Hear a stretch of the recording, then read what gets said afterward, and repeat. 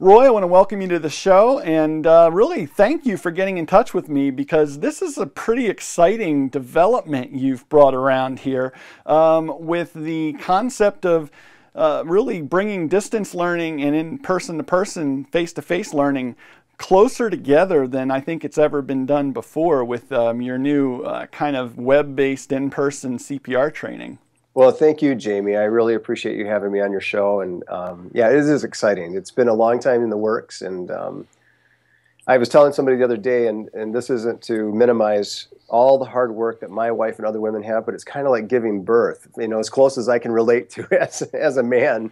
Yeah, careful. I don't want to get either of us in trouble. But yeah, I'm sure it has no resemblance whatsoever, but it's been exciting to see this thing come to life. And yeah, we're really excited about it here. So before we get into talking about what you're exactly doing, because I think people are curious, or seeing, if you're watching the video, you're looking in the background and seeing these, looks like boxes with heads on them. So what are we doing here? But before we get into that, tell us a little bit about your background and what your experiences are, how you kind of got into this process. Yeah, sure. Well, yeah, thanks for asking. So I got my first flavor for medicine when I joined the military back in 1987, 88.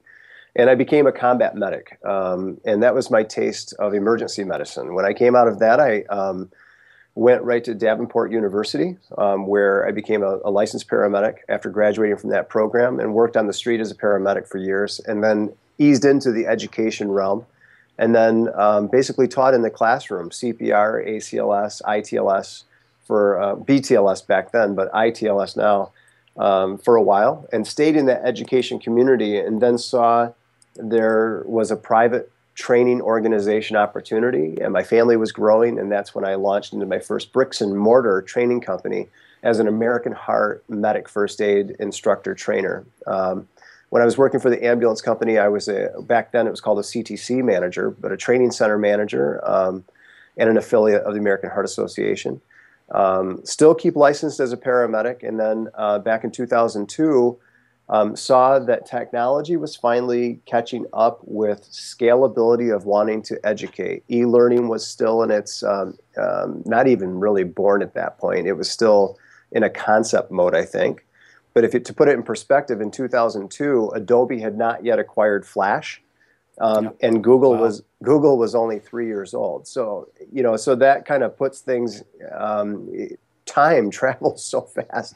But what we saw was that our concept of e-learning, where we wanted to bring a bricks and mortar training experience for CPR and first aid training, really couldn't be fulfilled quite yet because people didn't have broadband high-speed internet.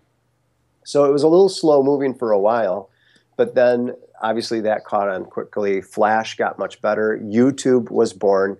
And so suddenly we had platforms to be able to distribute education to places that otherwise were not able to get it. And so since 2002, we had the opportunity to offer all of our trainings online for free, unless people needed to be certified, and then we just charged for the certification. But the breakdown was when people were required to have more than an awareness level, and that's where things got juicy for us. I mean, we had to start thinking about how do we connect them with mannequin practice. But that is kind of where I came from an education background, and how this all came to be eventually in 2014. It's amazing, you know, when you think about it, this has been an ongoing conundrum for a lot of people out there. How do we become certified in CPR when our employer requires us to have that person-to-person, face-to-face training, but to square away the time needed for an in-person class? The American Heart Association's helped with some of that by having an online component of the course, followed up by some kind of an in-person skills session that could be, you know, maybe a half an hour long, especially for a recertification situation.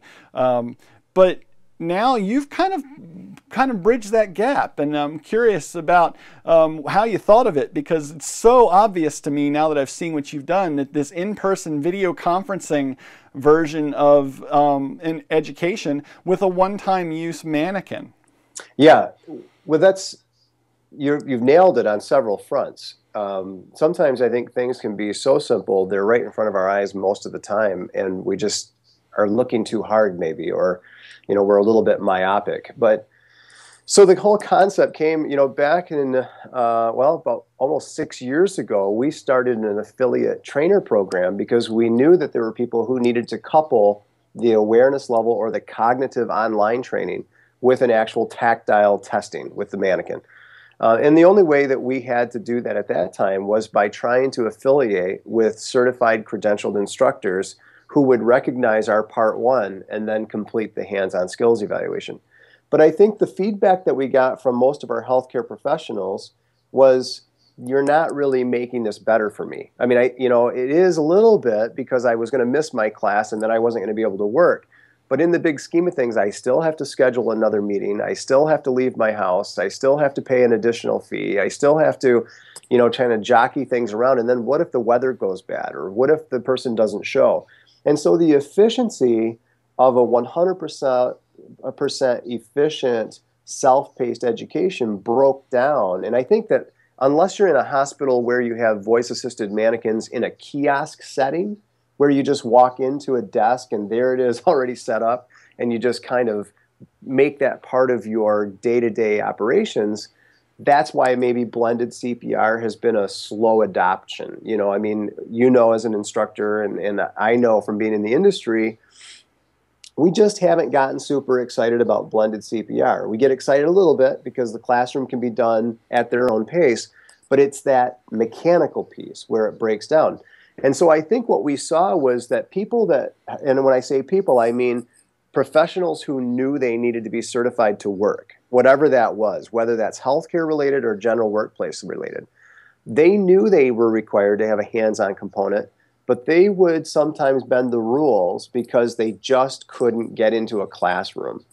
SUMO, the Single Use Manikin Option, has brought the expense that is usually looked at when someone is thinking about buying the actual professional level mannequin systems and reduce the cost to where it's no more than a traditional classroom together with the online. So now a person is looking at paying the same fee they would if they had to go to a traditional bricks and mortar classroom. And in reality, after they click, yeah, send me my kit, they pick a date on the calendar, and suddenly the friendly postman pulls up, drops their gift at their front door. They stay in their bunny slippers with their favorite beverage of choice, and they go face to face. And so they're not losing the personal touch. We have more control over their experience. I call it the Disney Starbucks experience, because we want them to understand CPR is CPR, but what was the service and what was the education? And were they treated with the respect that they needed? We couldn't control that before in the blended realm. Now, thanks to SUMO, we can control it from start to finish. And we can be more selective of those instructors who play a part in that. We really are looking for personality, as well as credentials to be able to teach well. So describe the SUMO mannequin that you've put together here, this single-use mannequin option. You ship them the box, and then they somehow utilize the box as part of the mannequin process as they open the box up and have their materials there? Yeah, sure. So I kind of put some of this back here so that viewers could maybe take a little peek. It's a little bit hard to see here, and I don't want to move around a ton, but so the whole concept, and believe me, my staff here at Pro Trainings, I think it reminded me of the mad scientist that was allowed out of his room. But we literally invested time going around and purposely thinking, no pun intended here, outside the box. I mean, we really wanted to say to ourselves, well, much like in the back of an ambulance when your equipment fails. And I think that's what the EMS brings to entrepreneurship is we have a job to do. It's a critical situation, and the orthodoxy is breaking down. So if we have that problem ahead of us, do we just give up, or do we begin thinking differently about what's always available? And quite honestly, I just started, well, you wouldn't even know where I started with the concept because it was pretty heinous. But I mean, it was so simple when it first began that this seems like a deluxe version. But the whole concept was, why not a box? Number one, it's biodegradable. Number two, the box in and of itself may not be able to do everything that it needs to do, but what if we can make it do what it needs to do? And so that's when our engineering team, and we've got a bunch of people here, lots of smart people. This was not just me. This was the collaboration of instructor trainers, EMTs, paramedics, programmers, designers, user experience people, sales professionals, marketing professionals, where we came together and said, these are the materials that we can find that keeps the cost down.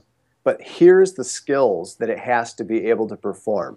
So though it's made of simple materials, it's not simply made. So we have an airway that's patent with a head tilt chin lift. We have an airway that when you actually breathe into it, you can see chest rise and fall. We have a pneumatic device in there that gives resistance so that there is an ability to actually do a 2-inch compression with rebound back to a neutral position instead of just crushing the box.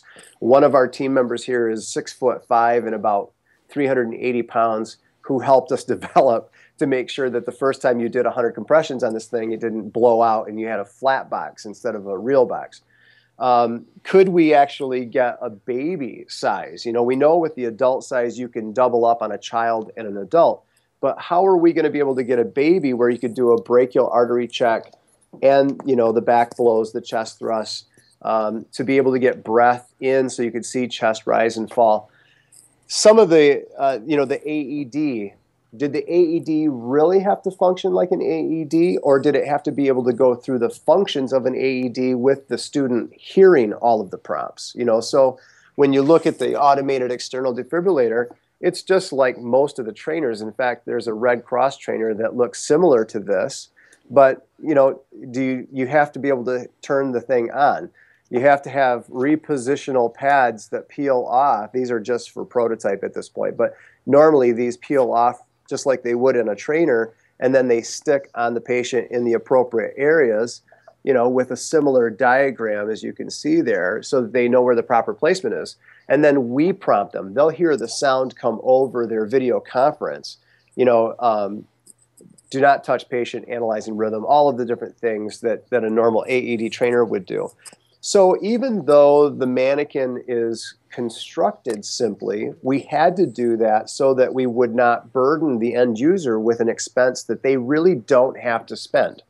You know, if you're starting to get around $180 for a mannequin that's built to be able to train 150 to 300 people before it even has any repair problems, that's not what a single user needs. The single user needs something that's economical, but works as well as a professional level mannequin. And we believe with testing and with some prototype testing and actually getting it in the hands of all kinds of professionals, we may have found that. So it's pretty exciting.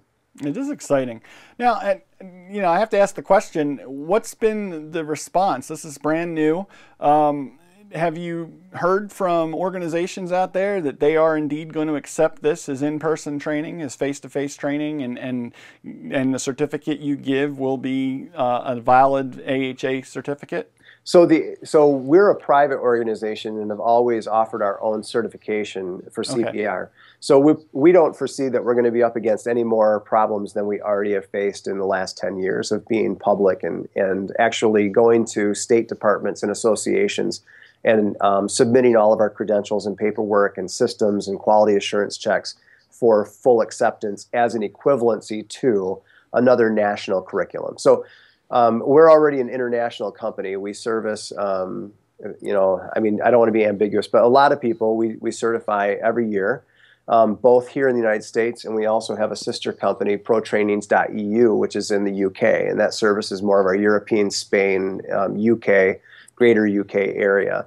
And we have great acceptance. We go through all of the same hoops as any other national or international company should that adheres to the American Heart Association recommendations or the International Liaison Committee on Resuscitation recommendations. We've always touted that if they do it 100% online, it's good training and it'll teach them how to save a life, but it's not accredited CPR certification. To do that, the international guidelines still state that there needs to be a hands-on component.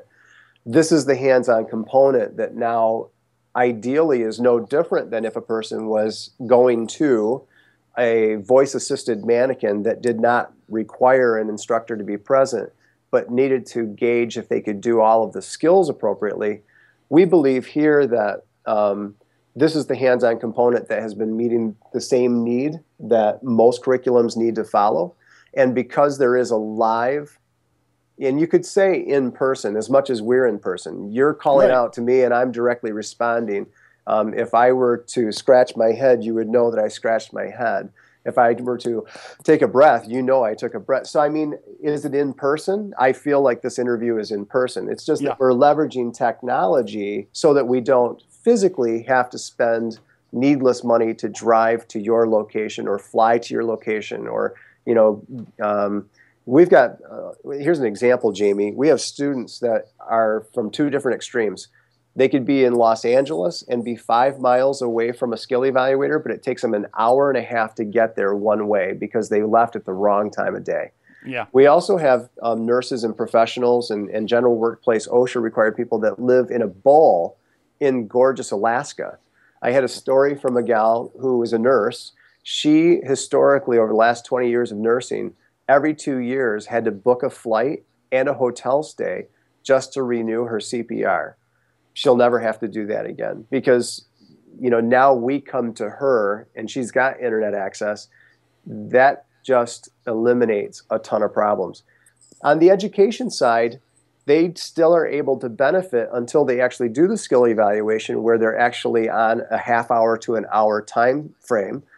They can go back and rewind the education as much as they want. So I really believe they're going to be much better prepared when it's time to actually do the skill evaluation than if it was in a short-term memory loss situation where it's all in one sitting. So, the tests that we've done, the prototype testing, the research and design, and then our actual, what I would call pre-launch, where we were actually offering it on a selected basis to different people on a controlled basis to actually see how they were doing, was there problems, was it sufficient, are they able to show the skills. We have about a 95% success rate with not. We only had one comment of a person that was negative towards it. So out of all of the research that we did, we only had one negative comment. So that we felt comfortable with that. That if we could scrutinize it with some very, very professional people, and 99 times out of 100 they were happy, it's time to launch it. Yeah, I think so. So is it live now? I mean, is this something that people can go out and find and utilize? Yeah, it is actually. It launched Friday, this past Friday. It went public at around, I think, 6 a.m. And it's out at blendedcpr.com. So it is one of our sister sites. But blendedcpr.com has many more details about how SUMO works, the Single Use Manikin Option. So if anybody has any interest in just examining it, obviously they can go out, they can call, they can ask questions. We're really looking for feedback. You've been in the industry a long time. It's too bad I couldn't have sent you a kit ahead of time, but we're looking for that, some really hardcore feedback, because if it's not working, which, we wouldn't launch it if it wasn't working, but if the thought is out there in the healthcare industry that it's not working, then from an ethical stance, we should stop, right? If it's not training people how to rescue and save a life, then we're actually doing more harm than good. But the feedback that we're getting is, you've given me my life back, it's not costing me an arm and a leg to do so, and now I can practice more often because I have my own personal mannequin kit. Well, then we're doing good in the world, and we actually might be saving lives. I think so, and I'm excited about that. So that's blendedcpr.com, and folks can find out more about it over there. You have more information and contact you if they have any questions directly. But I want to thank you very much, Roy, for reaching out to me about this. This is kind of the most exciting thing that's happened in CPR training, I think, since the first time they updated the guidelines. However many versions of 5 years ago there are. This is exciting, and I think this is going to really change the paradigm for what CPR training is going to be for a lot of people. I live in a rural area. I'm forever doing one-on-one trainings here at my house because people miss the one training that 2-month period their hospital offered, and they had to recertify.